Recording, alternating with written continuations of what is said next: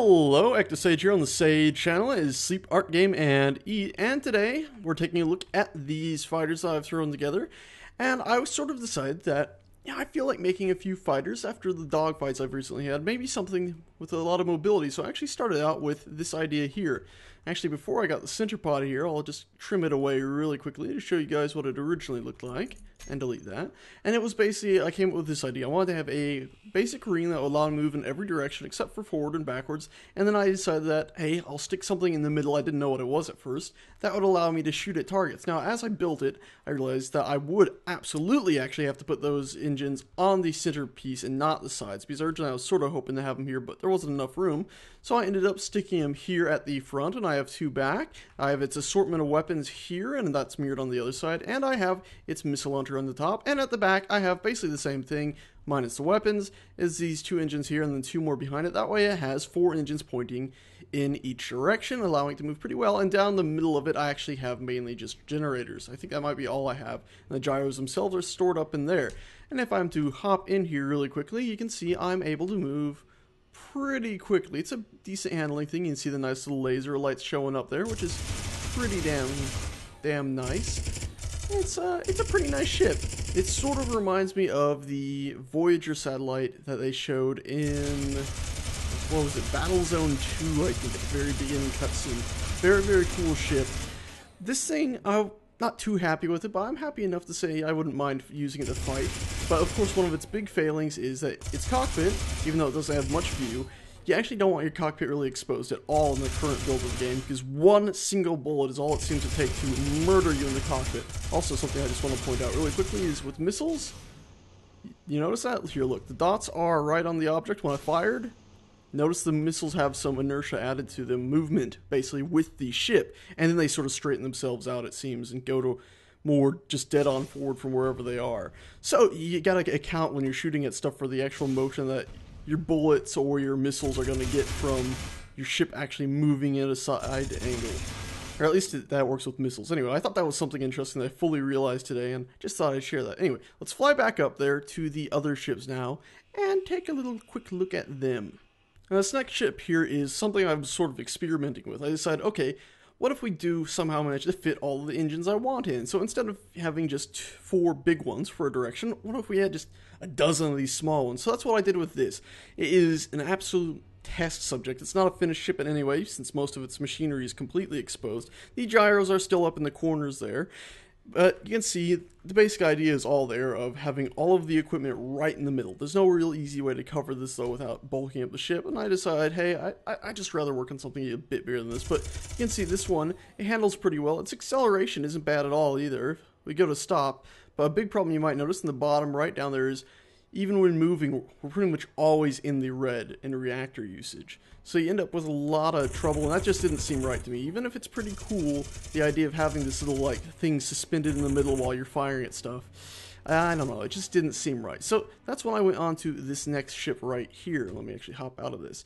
And this is where I took basically the same idea, I just scaled it up a little bit. So I built out the originally pretty small cowling to be this bigger thing here, and I stuck in bigger engines. That way we would have four on each side again, pointing it, and then I stuck the same amount on of small engines in there as well. The forward and backward have a few more than the side engines, small engines that is.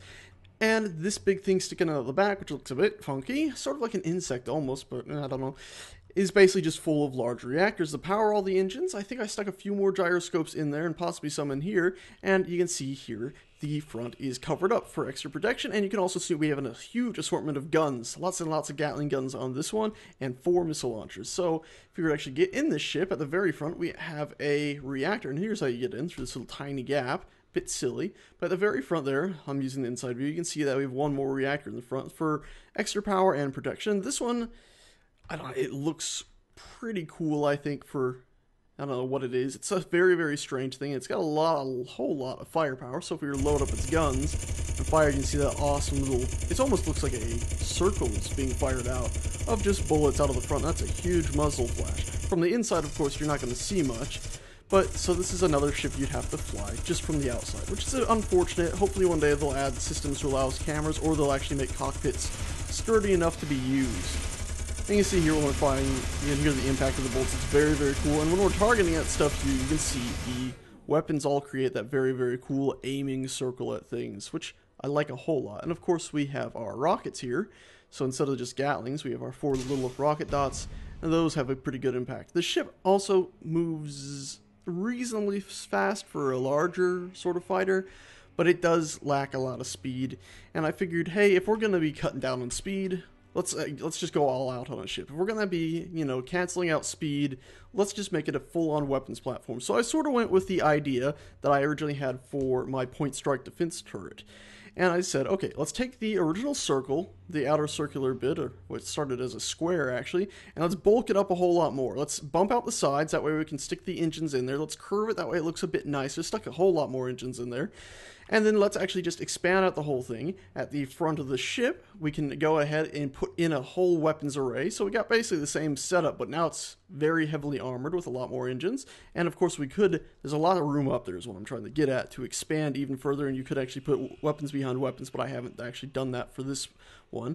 And then in the back, the way you get into it, instead of having that little cheaty opening, is you sort of fly up like this and then lean forward. That way you can hover upwards into the ship. And here you go on the inside. You can see we have a huge assortment of reactors in here, tons and tons of gyros scattered about, and then we actually have storage containers down here, because I'm assuming weapons are definitely going to need ammo in the future. So let's start future-proofing a tiny bit. So we got our storage in here for extra engine fuel thingies if we need those, and of course ammo. So let's jump in here really quick. Again, this is another ship you'd have to fly from third person, a bit unfortunate, but let's just load up its weapons again. And you can see here, oh, if I'm not holding alt, that is, we get a nice little aiming circle again. And I like this one awful lot.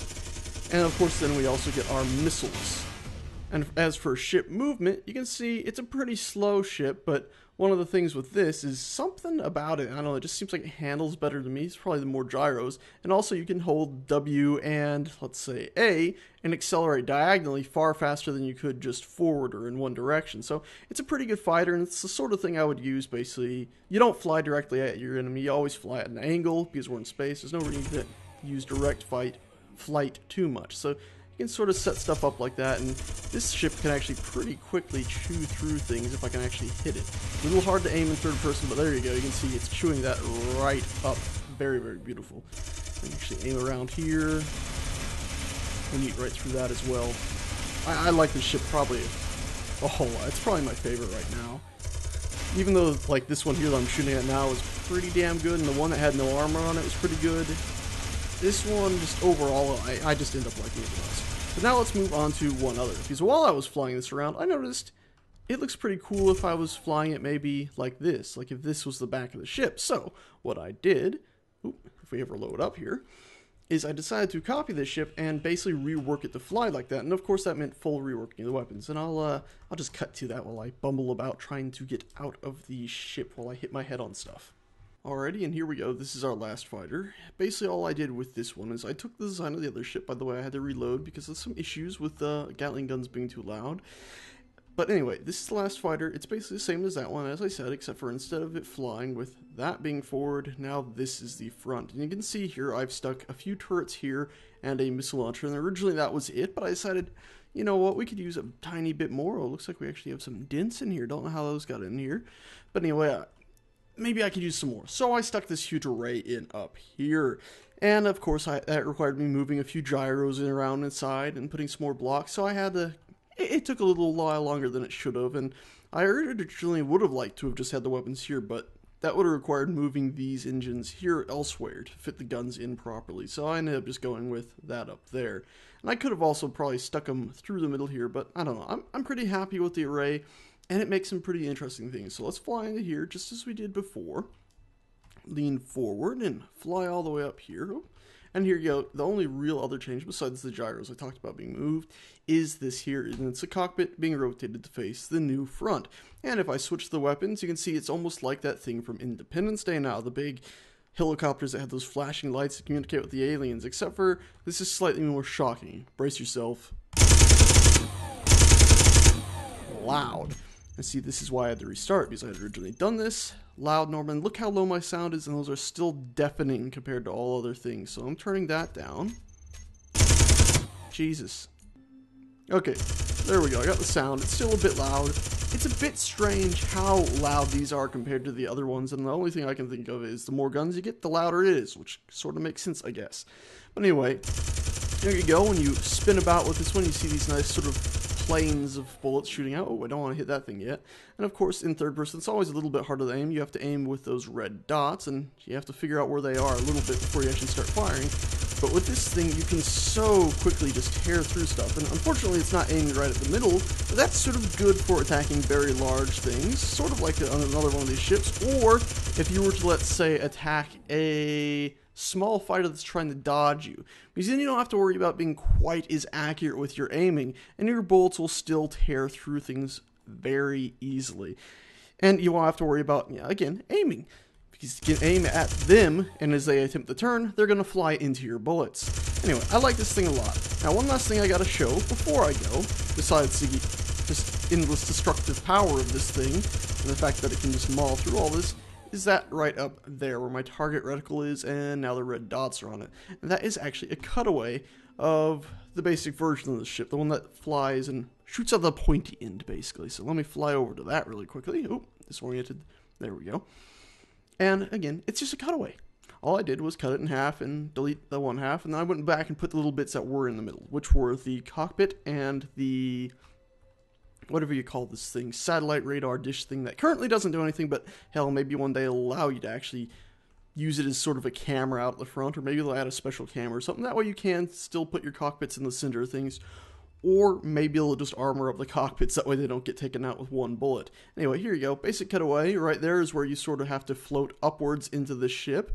It's blocking wall, and you can see here the engines do actually eat into the interior space there a fair bit. And all of our setup. So, I just thought this might be useful. A few people, or at least one person on the Reddit was saying, hey, developers, or not developers, but people who make ships, would you kindly do this? Yes, I will kindly do that. It sounds like a good idea. Anyway, thanks a bunch for watching. I'll see you guys next time.